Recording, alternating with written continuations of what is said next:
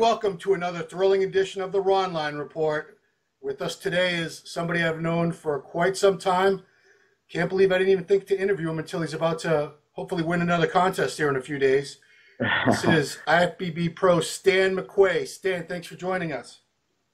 Thanks for having me, Ron. It's been quite a while since actually we've done any type of interview. I'm trying to think when the last time we did something together. 1984. No, it was probably in the early 2000s or so. No, late 90s. Maybe so. No, Yeah, probably late 90s. It's been a while. Yeah, So, it's been. I want to get into a little bit of your history because a lot of these younger cats don't know all about you. First thing people say is, what is Stan's ethnicity? What the heck are you, Stan? Yeah, my mother's Japanese, my father's Irish. So I was born in Japan in a military base, but I, pretty much moved out here. I was very young. We lived in Illinois for the first maybe 7 years of my life. Yeah. And you grew up in Van Nuys, California, which is the Valley, yes? That's the Valley, yes. The Valley. Famous for skateboarding and adult film, as far as I'm concerned. Right? Yeah, it is. You're right. And also, for those who don't know the greater LA area, kind of a rough area, Van Nuys. A lot of gang activity, a lot of crime, violence. So, what was it like growing up around all that? First question. Well, I didn't really know any different, man. So to me, we grew up in the hood, like literally it was like, right in the heart of the valley, but parts of the valley are known for, having a lot of, a gang territory, things going on. So, it's funny growing up. I was just telling this story to a friend of mine growing up, and I remember, the neighbors of ours in our apartment building complex invited me over and said they would take me to the park and stuff like that in their car. And I remember getting in the car, and it was like a '64 Impala. And I remember going down the street in the back of this thing, and it was the first memory I have of being in someone else's car, and the car started bouncing up and down, going down the street. I'll never forget, man, because I thought it was like a ride, and that's the type of memories I have is growing up with the Vatos, Yeah. So I know you were into a lot of things like martial arts, football, and everything. Did you get caught up in any of that as a kid yourself? Being in that area with all those people? Yeah, I grew up in the neighborhood, and so it was kind of like, that's what I gravitated to. So, when I went to high school, I went to another high school that was very similar, and I don't know, it just I kind of gravitated to that. Got in a lot of fights. I knew how to fight, so just like I don't know, it just they pulled me in. I pulled myself into that type of scenery, So, I'm sure a lot of the kids you were hanging out with, probably not even alive. Some of them a lot of them I'm sure dead or in jail. So how are you not dead or in jail at this point? What happened with you that turned everything around? Oh man, I say it's a lot of things. For one, I'm very blessed and very lucky to not be in the wrong place at the wrong time. Don't get me wrong, I've been in some really bad situations, but I guess one of the things that kind of set me straight was my best friend in high school. He was serving 25 years, who is now hitting the 25-year mark. Will be getting out, but he was in there for murder, and it was just one of those nights where I felt like I was supposed to be there. I normally I would be there, but I just wasn't that night, and it was crazy. A big shootout, and he ends up killing someone. That would have been me, or that would have been me right there with him. So it was a culmination of quite a few things happening at that time of. Friends of mine dying and going to jail for long periods of time, and it's just, there's got to be a wake-up call at some point, and that was just one of them right there. It's like, what am I doing this for? I'm going to spend the rest of my life in jail for shooting someone over some stupid words, or territory that I don't even know nothing about. It's not even my territory. Right. Now, we were talking a couple days ago. Full disclosure, everybody, this is the second time we've done this interview. Had a problem that was actually beyond my control. It was the software. Anyway, Stan reminded me that we actually worked for the same company for a brief time. In the 90s, I worked for American Sports Network. A guy named Lou Zwick was the owner of the company. Rosemead, California. We did the American Muscle Show on ESPN. We produced the Muscle Mania contest, Fitness America pageant. Muscle Mania. Stan ended up winning that I don't know how many times. But you actually started out interning for that company when you were real young, right?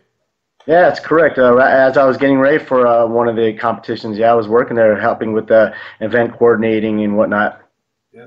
So, you were bodybuilding in the early 20s. You started competing. How quickly did you know that this was something that you could be good at? You were better than the average guy who tried it. Well, I'm still trying to figure that out. I never really learned that yet, you Come know. I on. think that's why I've been doing this for 20 something years. Is I'm still trying to look for that gratification. Do I fit the mold yet? Yeah. You know, I think I told this story the other day. Is you know, I used to get so pissed off at guys like Sean Ray who would comment on, you know, on my placings. Hey, Stan McQuay looks really good, but just you know, really athletic and kind of sporty looking. He needs more of this and that. You know, I was like, that used to piss me off so bad. When am I gonna get considered a bodybuilder ever? It's always like he's real athletic looking. Wow. um, so You what hear was the that? question? I'm sorry. Hold on, Sean. Apologize to this guy when you see him. How dare you? Go ahead. But you Yeah. actually did very well. You know, I know you did the natural circuit for a while. You excelled, Muscle Mania of the world. You won some big titles there, but then you went on to NPC. By 2002, you were the middleweight USA champ. I'm sorry, yeah, that's right. Then '03 and '04, the national middleweights, second place. And at that time, you had to win your class still. It wasn't second place like it is now. You got your pro card. Finally got your pro card. 2006, moved up to the light heavyweight class at the Nationals. So 2006, you find yourself with IFBB pro card, but this was just before, a couple of years before, there was a 202, which is now the 212 division. So what were you thinking here? Here I am, 90 pounds, and there's really no options other than at that time you would have been competing against Jay Cutler, Ronnie Coleman. I think like Marcus Rule was still around at that time. Yeah. It's still land of the giants. So what were you thinking? What was your next move?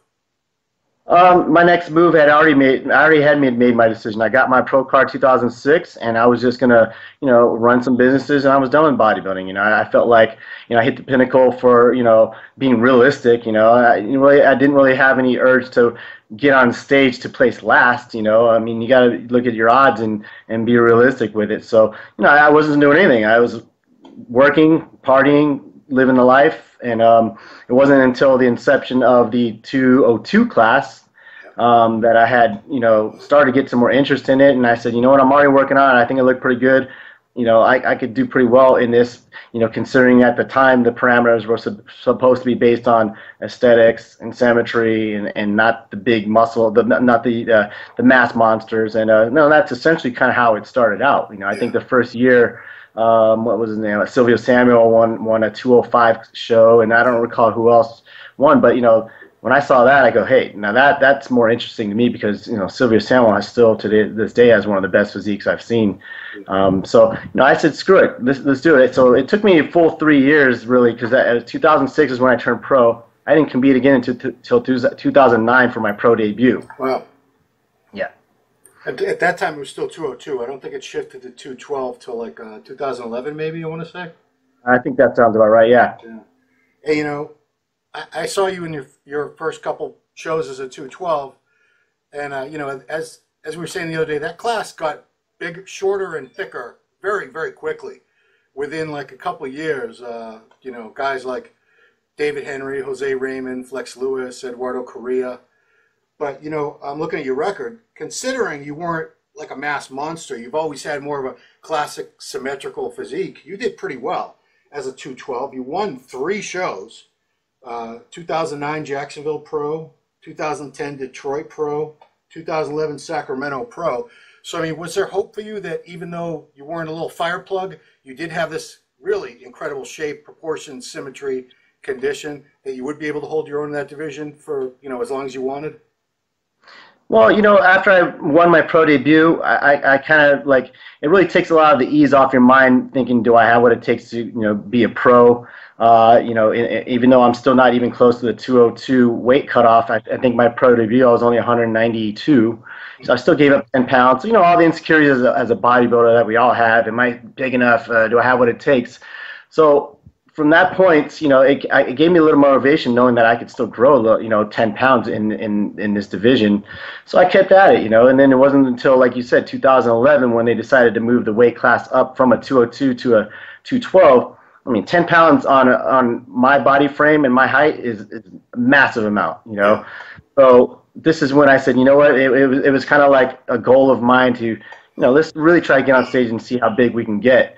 And so, I battled it out in the 212 division. I won one show, but, as I got on stage and each time I would see pictures, I just was not happy. I was actually pretty disgusted with how I felt like I had ruined my body and my shape and my aesthetics by, trying to be so big and not playing my game. Yeah, I'm curious because you said that the other day, and did other people comment on that, or was that just the way you felt? I think a huge part of it was how I felt, because that's the most important. When the pictures would come out on MD, and I would see him, and I would just be embarrassed. I wouldn't even want to show people because that's just not me. You know what I mean? Even though I won, I was the best guy on that day. I was embarrassed of it. I had a big waist, and my arms are still small, and I just didn't look good. So I just started to get turned off by it again because I'm winning shows looking like this, and that I don't even feel comfortable. So that was your last 212 show was 2011, am I right? Yeah, Sacramento, I believe it was, yes. So you basically retired after that, right? Pretty much, yeah. Until Classic came around. Yeah, until Classic came around, I wasn't. Well, it was only like, yeah, you're right. I wasn't doing anything. I've just been training. So yeah, let's go to that. 2016, early last year, they announced this new division that's going to be more geared toward aesthetics, shape, proportion, symmetry, presentation. It's not supposed to be about just raw mass and, if you show up with a big gut, forget it, you're out of here. So, when I talked to Danny Hester a few weeks ago, I thought he would be very excited when he heard about this new division. He said, no, I was really more skeptical than anything else. The things he had issues with was he saw that there was only like 4 or 5 poses. He didn't get to hit all the poses you did as a bodybuilder. And like yourself, he's been a bodybuilder for well over 20 years. You didn't get to wear trunks. You have to wear these like bike shorts things. So he was pretty hesitant about it. And he wouldn't have even done that first show. I think he basically followed you into that first show, the one in LA. But when that announcement came and you heard about this division, what were your thoughts? Were you thinking, I don't know about this? Or were you thinking, this sounds pretty cool? To me, right off the bat, it sounded pretty cool. I just didn't want to be the guinea pig for it, because there really was no stipulations of what really they were looking for. And then what really was kind of a turnoff was looking at the weight parameters that they were slapping on us, from the start. I mean, I think I don't know what it's for Danny, but for me, it was 175 pounds. I mean, I turned pro as a light heavy in 2006. So last time I was 175.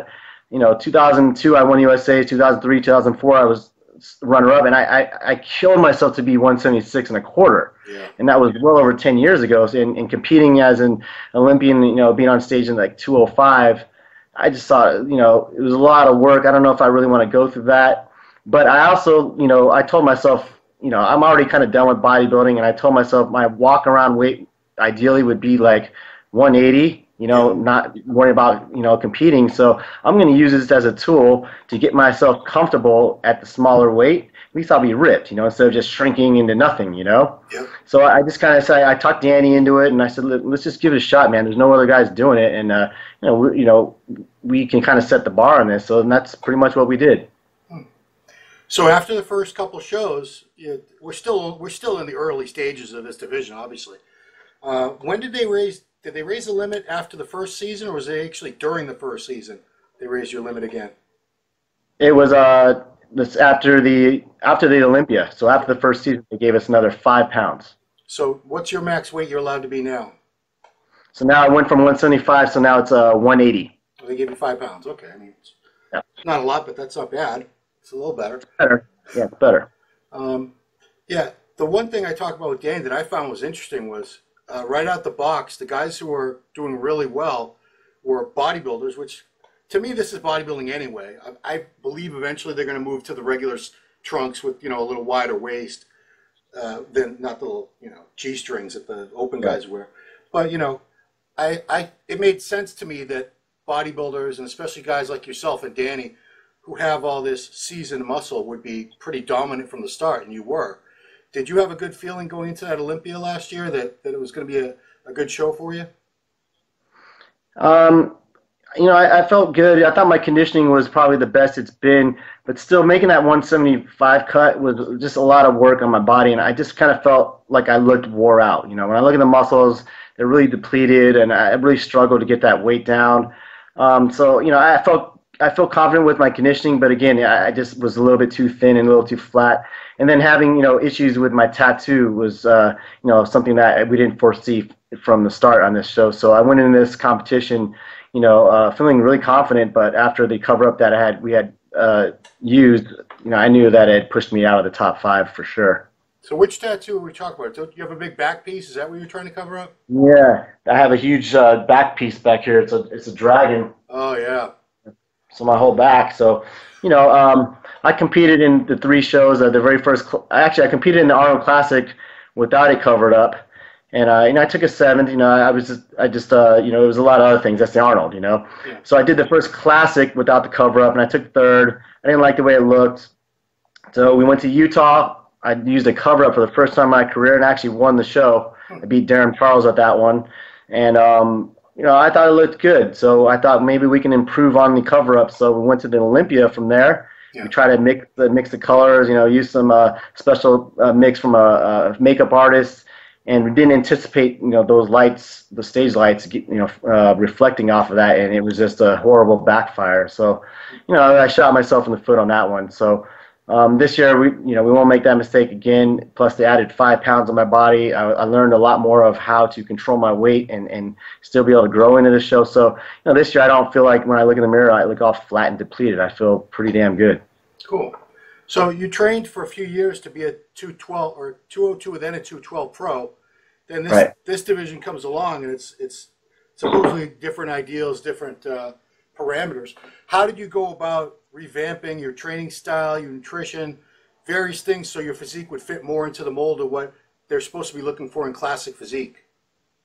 Yeah, well, so classic, bodybuilding, classic physique. In the end, it's we're all preparing for these shows the same. We all eat the same foods, whether you're an open guy, 212, or a classic, or even a men's physique. We all do the same training for the most part. We all bust our ass cardio, same gear protocol, same supplements. The difference being, what this new division is supposed to be about is the posing as well. So focus a lot more on composure, how you look on stage. And now at this point in my career, because of the amount of muscle I have, I can afford to concentrate a lot more on the aesthetic parts of my physique, as opposed to just constantly trying to get big. Yeah. And that comes with time. Obviously, 20 years of competing, 30 years of lifting. I'm able to do that now because I put the hard work in to build the base. But really, what was the difference? The biggest difference even between the Olympia and now was focusing a lot more on my midsection, which was still kind of inflamed and a little bit big from being a 212 guy. So, really trying to clean that up, getting inflammation down by introducing a lot more supplements and products that we've been experimenting this year. My training is different, whereas I focus a lot more on core, a lot more on transverse muscles to control that midsection better. So, a lot of these things are going to be implemented to affect how I look on stage. That's kind of way our training has evolved. Well, it's interesting you say all that because, these guts that a lot of guys get, and, I've got one myself a little bit, sure. The feeling is that they're irreversible. Once you got a gut, that's it. You're screwed. You got that for the rest of your life. You never had what I consider a gut. I mean, I saw, when you're talking about you had a gut, believe me, that's nothing. But still, you say you've been able to actually reduce it significantly from where it was at its biggest? Yes, correct. So, I know I didn't really have, that protruding gut, but, considering what I came from and how I competed all the time too, I started seeing pictures and my stomach is not where it should be. I don't have good control of it. Or, how am I going to be at 3% and my waist, waistline is like a 32. My gut looks like it's protruding at certain times. Those things need to be controlled, Now, can you make your waist smaller? You can make your waist smaller, by longer duration of diet, because we all have visceral fat around those organs that really can be constantly worked on, controlling the midsection through core and transverse, and then really working on these particular supplements that I was talking about. There's a lot of things out there that I've implemented to this program, that I've studied. I've worked with other nutritionists to really try to nail some of these important factors that help me bring my waist down. Now, what are those things? I'll be happy to share some of those things. You can contact me on my website, and I'll help you with those. What is that website? Everybody wants to know. Yeah, so right now, like my main focus right now is my online training company, which is physiqueinc.net, and there we do online coaching, nutrition, training, gear protocols, whatever you need, But a company that I'm also working with is ProSARMs1.com. So ProSARMs1, obviously in the name, we deal with SARMs, but there's also the injectable aminos, which I kind of told you a little bit about before. Yeah. And injectable aminos, we're talking about like we'll use a fat burn combo as an example. So we use a L-carnitine in an injectable form, so you're going to get 99% absorption into your bloodstream as opposed to taking it sublingually, or a vitamin or a pill, which many times you only get 20% absorption. So, and you're going to pay a little bit more even. So, these are injectable aminos. You take these things right before you're going to do any cardio, and it makes your cardio sessions a lot more efficient. You're going to burn a lot more fat in a shorter period of time, and you're more bang for your buck. You're going to get 100% absorption damn near of a product that you're paying for. So we got things like L-carnitine, yohimbe, arginine for pre-workout, carnosine. So all these things that have been studied and proven to work for bodybuilders, and I've implemented a lot of that stuff into my program this year, and it's helped me tremendously. And of course, genetics plays a huge role in taking care of your body, but a lot of these things are also anti-aging drugs. So people ask me, how are you able to train and do all these things at your age? This is a big part, man. This helps with anti-inflammation. We have things like glutathione, CoQ10 injectable. So all these things, if you really do some studying, you gotta evolve the mind, especially as a bodybuilder, if you want to have some longevity, and you gotta expand your horizon and learn about these things as well, because there's many products out in the market that that are available to help you stay younger, stay fit, keep inflammation away, and even the gut stuff that I'm talking about. I don't think everybody realizes, just looking at you, I don't think people would guess you're turning 44 years old next month. Yeah, 44, yeah. I don't know if it's just a crappy monitor I have, but I can't find a line on your face anywhere. So. Well, I got lines, man. I'm a week out of a show, so I look pretty jacked up right now, in my opinion. But yeah, considering that I'm getting ready for a show, yeah, I think I still look kind of young. Talk about diet. You've been on the keto diet for over a year straight now. Is that correct? Yeah, so I've been following keto diet now, not full 100% keto. Obviously, I've gone off at times, for a week or two at a time and experimenting with, putting carbs back in and whatnot. But yeah, for the most part, for the past over a year, yeah, I've been experimenting with the keto diet. So after all those years of, standard bodybuilding diet with plenty of carbs interspersed in it, how do you feel differently on keto? How do you perform? How do you look? I mean, what's changed about the way you look and feel? I'm just curious. Well, just to start off, keto's been around for a long time. I remember back in the 90s, guys like Palumbo were really big on keto, and not many other guys. And our views back then were, well, keto is good if you're like a really big fat guy or really huge that really needs to get weight off, and if you're a smaller frame that's really ripped, keto is definitely not the way to go. And those beliefs, they kind of, you gotta reverse your way of thinking and trust in somebody. And of course, when you're on a keto diet, you're going to lose the most weight right off the bat, because there are no carbohydrates to hold water and whatnot. And essentially, that's what you're losing, is just water weight. People freak out all the time because they'll lose 10 pounds in the first 2 or 3 weeks, and they go, I'm losing way too fast. Yeah. And I tell clients all the time, if it came off that easy, it was supposed to come off. We need to get it off eventually, whether it's in the first 2 weeks or 5 or 6 weeks later, So keto is good for getting in shape quick. Now, for someone like me who's not a big eater, I don't have a big appetite, never have. So being a 212 guy was an absolute struggle for me, because the amount of eating I was doing was just a lot of work, And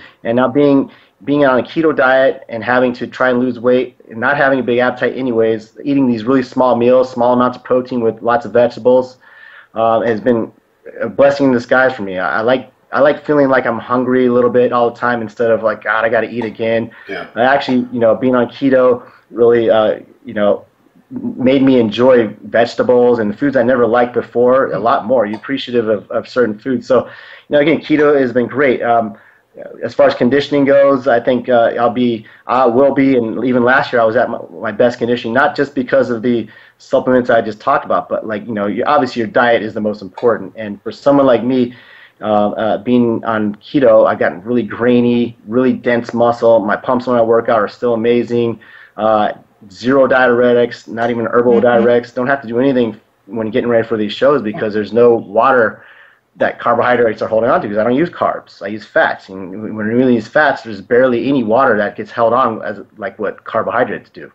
So again, it's been quite an interesting journey.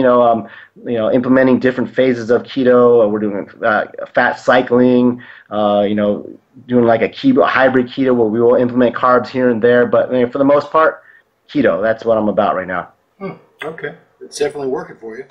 The next thing I want to talk about is, there's a lot of guys out there who are personal trainers, and the dream for any personal trainer, I did a little bit of it myself back in the day, is to be a celebrity personal trainer. And you have actually had the honor of working with some pretty big names. Way back in the day, I met you training Dr. Dre up in that Chatsworth gym, and you have also trained Vin Diesel, Gerard Butler, and George St. Pierre, the fighter. Correct. So, yeah. First of all, how did you get into training celebrities?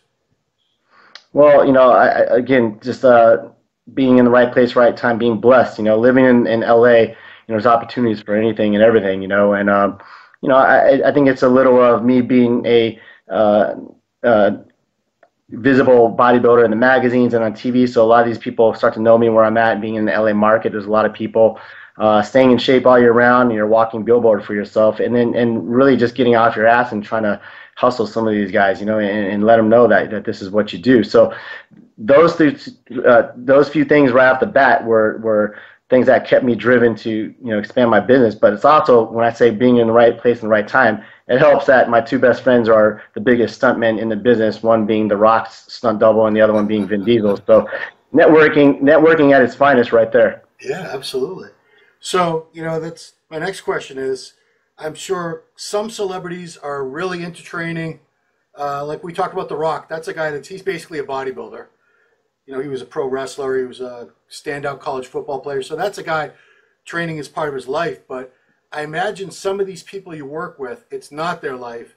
And do they only want you to train them for a movie role, and then after that they go back to like being a regular guy? Yeah, I would say probably 80% of the guys that are, let's say, celebrities that I'm getting ready or that I'm training, they're getting ready for a role.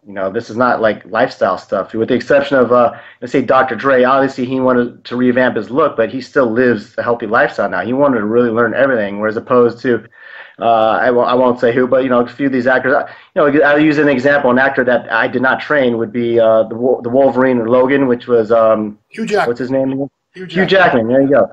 Hugh Jackman got ready for that role. I think he started like 160-something pounds and just got jacked for that role. He ripped. Everyone saw how he looked. And then immediately after got ready for Les Miserables, and he had to lose all of that weight. So, whatever the role is that he gets into it. I have some of these guys where, they'll come at me and say in like 4 or 5 weeks I have a shirt off scene, I need to be ripped, and they're fat as hell. I'm like, oh my God, here we go.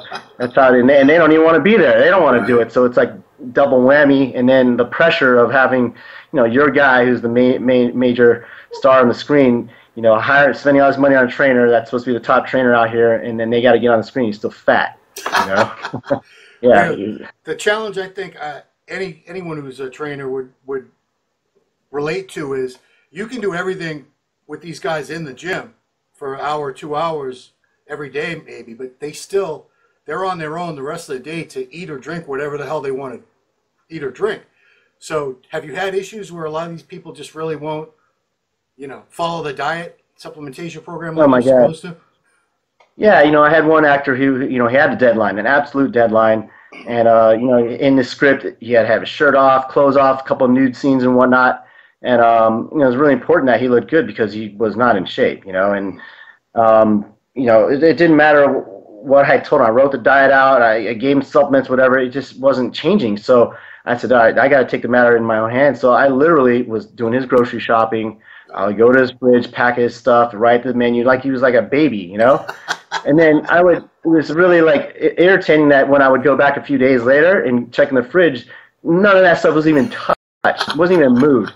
I go, wow. What have you been doing? Like, you come and train with me. What do you do? What are you eating? And And at least he's honest. It's like, yeah, I mean, Coronas and nachos, it's so hard to get away from that stuff. And it's like, geez, man. So yeah, there's only so much you can really do. And this was me going to the house, buying the groceries, and, they still don't do it. So, when you say guys want to train celebrities, yeah, it's cool. It's absolutely awesome to have that on the resume. But in reality, you're training people that don't even want to be there. Right. Usually when you're a regular trainer, they're hiring you because they want to see a change, and they're willing to put the effort in. But a lot of these actors, yeah. They're only doing it because they're getting a paycheck, and they're just really lazy for the most part. I can corroborate that. I worked with a couple, and they weren't as big names as the names you're dropping, but similar situation. One actually just dropped off the face of the earth. I don't even know if he ended up doing the movie that he was supposed to do. But anyway, back to you, and let's get back to the classic physique and bodybuilding and all that good stuff. So we are now 5 days out from Chicago Pro, where you're one of the definite favorites for the classic physique division at that show. How did you go about picking this particular show? Well, unfortunately, I didn't really pick this show on my own. It was kind of like, I don't know. I was thinking after the Olympia, I was really working a lot. I had 3 kids, so I was really busy, and I have a lot of clients that are competing for shows. So I didn't really take the time out and sit down and look at the rest of the schedule for the year. Last year, for 2016, there was a lot of classic shows. I mean, way more than enough.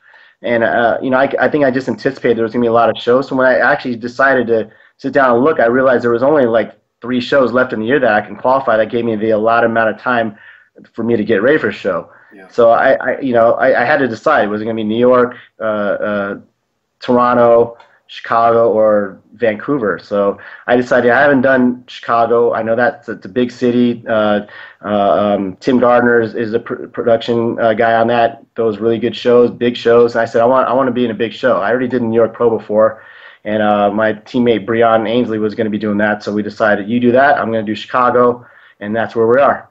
Yeah, cool. Yeah, Breon, I saw him win New York, and wow, I was impressed. I knew who he was already, but I tell you, the West Coast is killing it for classic physique right now. But between you, Danny, and Breon, it's right. It's frightening. You guys are pretty dominant. How old are your kids again? Yeah, I have 3. So my daughter is she's 13. My son Kai is 6, and my son Zen is 4. Okay, so they're all at a fairly young age where you want to be around and doing things with them. And we talked about this the other day. Is it tough? Is it challenging for you to try to go through all this contest prep and still try to be the kind of dad that you'd like to be? Oh, 1,000%. So you got to remember, the classic physique started last year.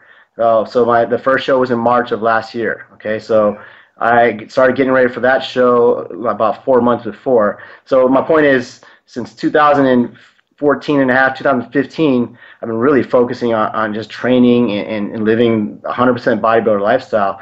So, when your kids you come up to you and they want to go ride the bike and they want to do all these things, and, days like this when it's 110 out, the first several months, I'm like, yeah, we're going to have to hold off on that, or have, mom take you or whatever. But, we're going on, almost 2 years of this now. So, yeah, man, I started to feel really guilty. I don't want to be that guy that's, completely capable of doing these things. I'm dead tired and enjoying things with my kids, because they grow up so fast. So this has been a pressure of mine, meaning, I put in 20 years. Now it's time for my kids, and I've done everything. So I'm really taking this year, and I'm going to really enjoy whatever happens at the end of the year. But for the most part, my goal right now is to make Olympia. My ultimate goal for my career would be to place on that podium in the finals. So if whether that's first, second, third, fourth, fifth, whatever, I'm content with being on the final stage, and that would cap off an amazing career in my eyes. So this year could be it for you. It probably is going to be it for you. I'd like to say, yeah. Obviously, I don't want to shoot myself in the foot, and I know every bodybuilder says it, but we got to be real. I mean, like I just told you, if these things happen the way they do, I'm done.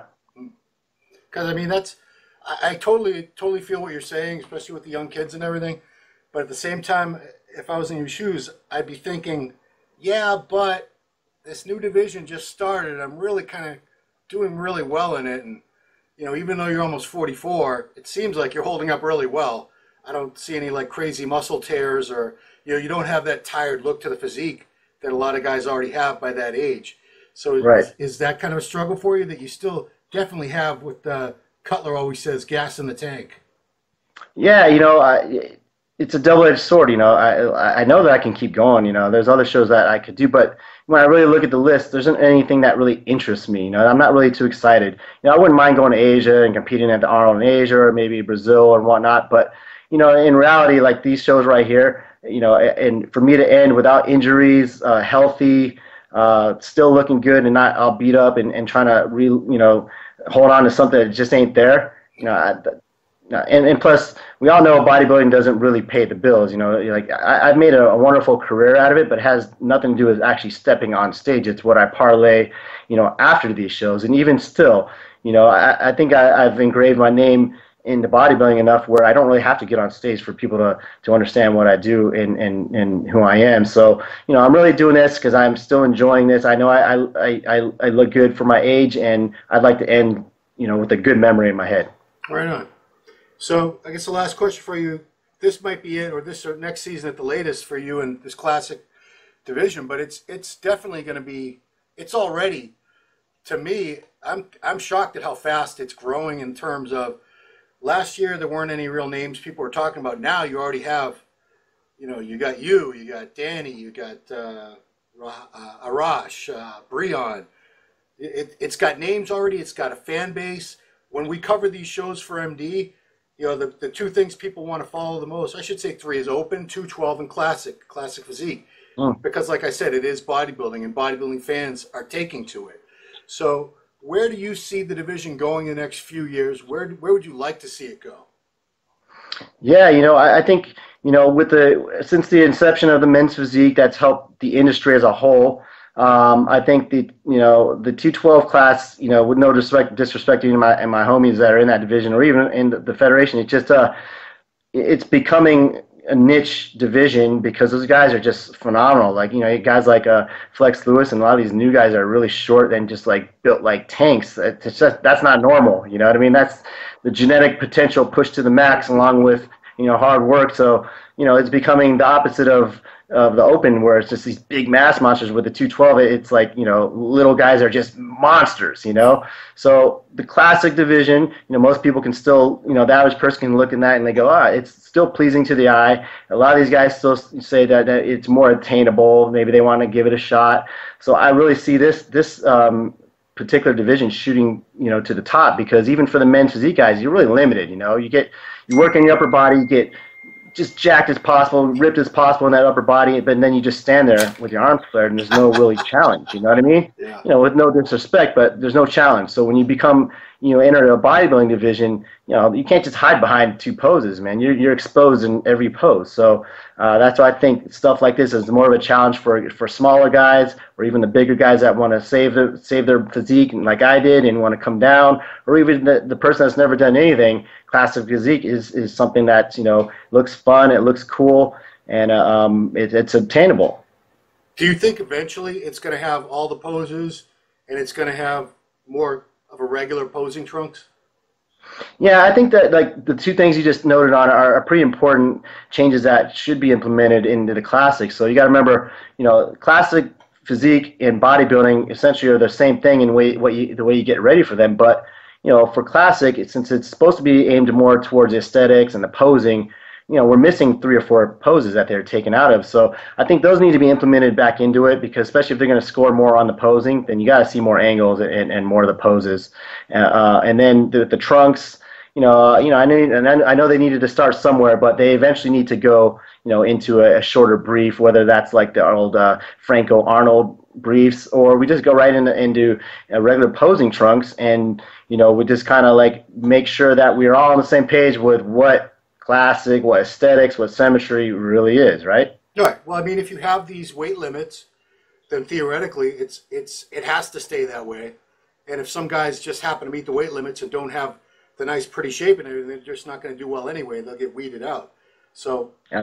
Like we say, the cream always rises to the top. The best, yes. The guys with the best genetics and the guys with the best work ethic, they're gonna dominate regardless of whether it's right. bike shorts or Arnold Franco trunks. Absolutely. So cool. So this is 5 days out. I want to wish you the best of luck, Chicago Pro. Stan will be up there, hopefully winning Classic Physique Division. I want to say it's been cool to watch you have this longevity in the sport. You know, whereas a lot of the guys we knew back in the late 90s, they're long gone. I don't even know what happened to most of them, to be honest with you. But you're still here. You're still looking great. You're still, you know, killing it on the business side of things too. Wife, kids. Yeah, I mean, I'm happy to see you be where you are today, Stan. It's always good to see the good guys succeed in life. You're definitely one of them. So, I appreciate that, man. Yeah, very blessed. You know, bodybuilding has been great to me, and you know, it just happens so fast. And like I said, I can still remember sitting in a cubicle when you were sitting across, and you know, you and Robin Chang doing their thing. But like, it just felt like yesterday. You know, it was. Yeah, I still can't believe that I've been on that stage for 20 years, and you know, so blessed I haven't had any issues or any injuries, and still walking strong. So, you know, I think you know, guys like you and magazine for helping support me throughout all these years, and you know, I'm gonna give it everything I have this year, and hopefully I leave a lasting legacy. Cool, man. Well, I hope to. If the Olympia's your last show, I'll definitely be there rooting you on. Good luck this weekend in Chicago. For the Ronline Report, this has been me, Ron Harris, with Stan the Man McQuay. Check it out.